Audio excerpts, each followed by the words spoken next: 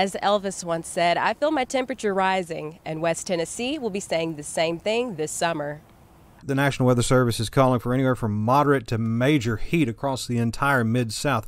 If you happen to be out in the hot weather for some reason over the next few days, have a place to cool off, go inside the air conditioning.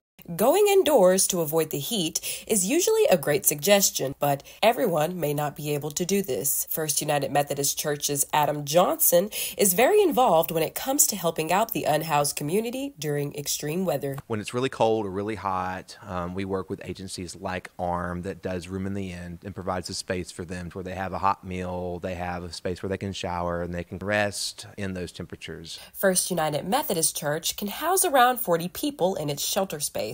Adam tells 39 News that the church is one part of a group of organizations that work together to provide solutions for Jackson's homeless population. This agency, the task force, we're just watching the weather. So that's the biggest thing. If we see and anticipate some pretty extreme temperatures, that's kind of when we kick into gear. Weather expert Brian Thomas of social media's Ken 10 Weather Network tells us that in addition to the high heat, it also looks like there may not be too much rain coming in to cool off West Tennessee. Later in the month, we will have a chance for a possible tropical system, and that might be the only chances for shower and thunderstorms that we have in the next 15 to 20 days. First United Methodist Church is just one of the organizations in West Tennessee that's doing its part to help people beat the heat this summer.